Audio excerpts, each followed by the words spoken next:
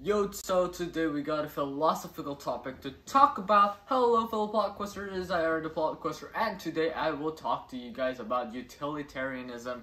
And this is mainly introduced by this cool little guy, philosopher guy named Jeremy Bentham, and he wrote this book, and in this book that's where all the stuff is.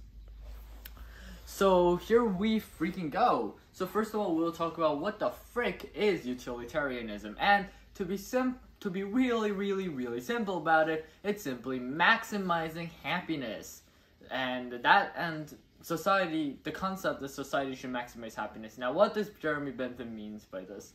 So basically, if we have an extreme example, if there's one kid on the left, and 4 kids on the right, and you are on a train and you have to go either left or right, then according to utilitarianism, you would turn left to kill the one kid to preserve the happiness of the 4 kids, because he thinks that the amount of happiness can be calculated, and basically the more people are happy, the more happiness there is, therefore happiness is maximized, and that is what society should do. And utilitarianism is actually really active in current society right now due to the fact that, well, votes, If the majority likes this one guy, then that one guy will be president. Sounds familiar? It's also known as democracy. And that is simply, again, another utilitarianism government, or way of thinking. Now let's talk about what utilitarianism is kind of based on, which is the fact that they think they can number happiness with people. And if we think about that, then we start to think, can we really number happiness with the amount of people who feel the happiness? Because there's got to be differences in levels of happiness too as well, right? I mean, Aristotle thought in Nicomachean Ethics, he thought that happiness was sexual acts or money or wine or that kind of happiness that you get through these kind of different things. Those kind of happinesses aren't true happiness. The best and the most worthy happiness is friendship with a true friend, or following philosophy and finding the ideals and the secrets of the world. And he thought that was true happiness. Then we start to think, oh wait, maybe then utilitarianism should judge all of these cool judge happiness through the level of happiness, or how worthy that happiness is, like Aristotle said. Then you start to realize, oh wait, let's say a sportsman kind of guy says the most important happiness for him, the greatest happiness he feels, is after a workout, and he keeps himself healthy, keeps himself fit, and allows himself to feel a lot of self-satisfaction, and it's really cool for him. However, let's say another guy, a guy like me, I would say the greatest happiness is, one of my greatest happiness is writing, because it allows me to get all my ideas out of my head and have some fun with it. However, both these happinesses seem to have a pretty good amount of worth. However, then which one outweighs the other? There is no such thing as outweighing the other happiness in this situation, because how are you supposed to judge? It literally depends on the person. So to completely wrap it up, utilitarianism is the concept where you maximize happiness depending on the person, according to Jeremy Bentham. And this relies on calculating happiness and the levels of happiness, at which we decided, that's kind of weird. How the frick do you calculate happiness, and why is it based on the number of people instead of the levels of happiness that the person can feel? And then we talked about the worthy happinesses and the different kind of happinesses coming from different things, and how these can be judged and how these are judged unjudgeable.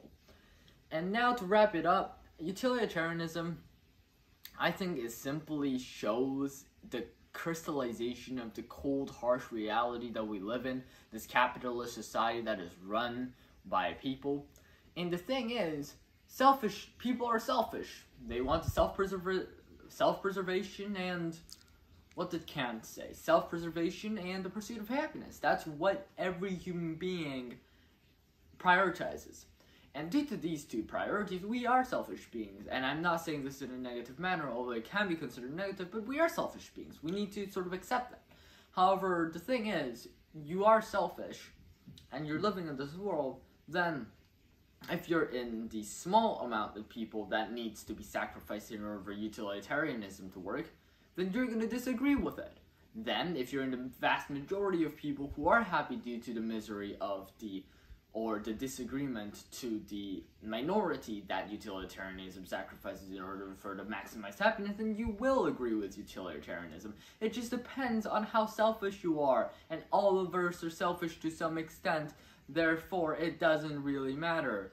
Basically, utilitarianism, I believe, pretty much represents this cold capitalist society that we live in, and how selfish people are, and it's literally just shows what the world is looking like. Because like as I've mentioned in the earlier part of the video, utilitarianism is everywhere. The basis of democracy is on utilitarianism. Of course, there's noble ideas in democracy, like everyone's ideas need to be heard. However, if the minority's ideas will never be heard over the majorities because it's all due to vote.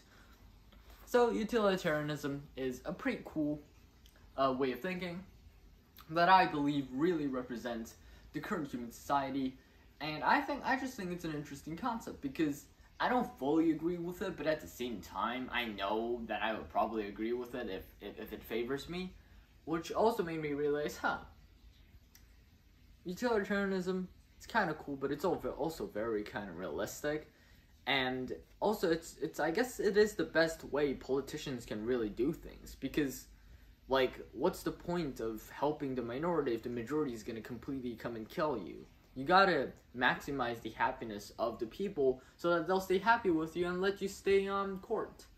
And I think that makes sense. That's logical.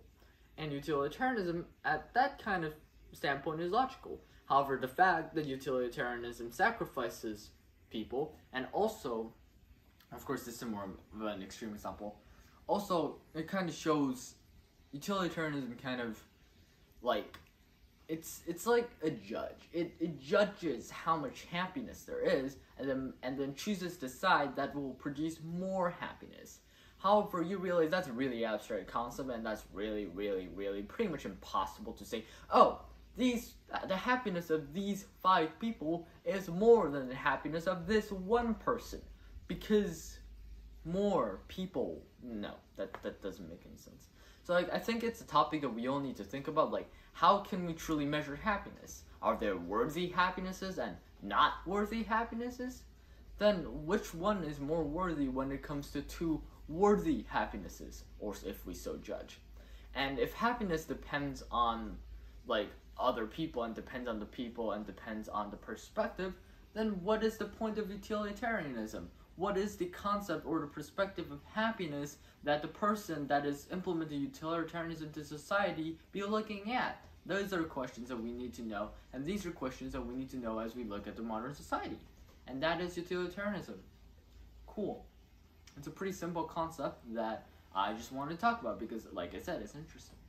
And like always, your BookQuester, Aaron the BookQuester, great concept / book.